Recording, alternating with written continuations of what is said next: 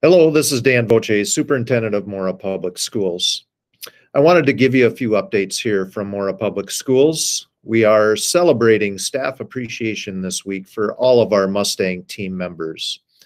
I'd like to personally thank all of our team members, whether they're teachers, nutrition staff, administration, paraprofessionals, clerical, bus, custodial, or any other support staff we have at Mora Public Schools. I'm extremely proud of the work that all of our staff has done to help all of our students and families through this challenging year. And I urge any parents or family members or community members to take time to thank all of our team members for their outstanding work this school year. We are certainly blessed to have such a dedicated and committed staff for our students and families. Second, I wanted to give you a brief update on our COVID-19 numbers within our school. We still remain below 1%, and we continue to be in an in-person learning model at this time. And we want to urge everyone to continue to follow the safety and guidance protocols from our state public health and Kanabec County Public Health.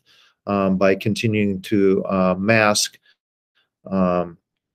keep your distance, avoid large gatherings, and get vaccinated if you choose to do so.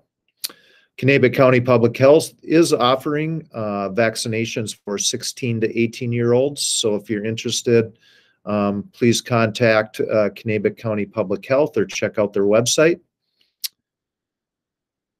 Exciting times here at Mora Public Schools. We will be having our groundbreaking ceremony on Monday, May 10th for the new Mora High School. Construction will begin shortly after May 10th, and we're really excited to get this project, as are many staff, students, and community members.